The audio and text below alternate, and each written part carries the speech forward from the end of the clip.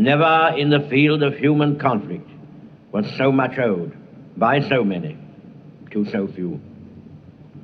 All our hearts go out to the fighter pilots whose brilliant actions we see with our own eyes day after day.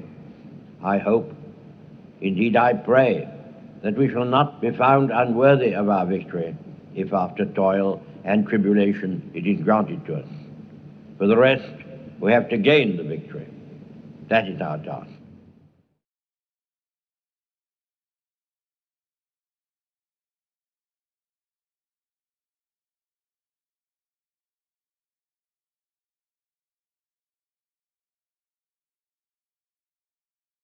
Here is the Midnight News, and this is Alvar Liddell reading it.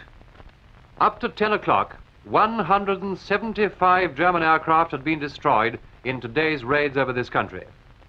Today was the most costly for the German Air Force for nearly a month.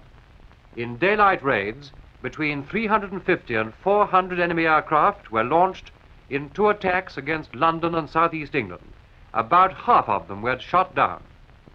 It was officially announced that by 10 o'clock tonight, 175 raiders were known to have been destroyed by our fighters and anti-aircraft gunners.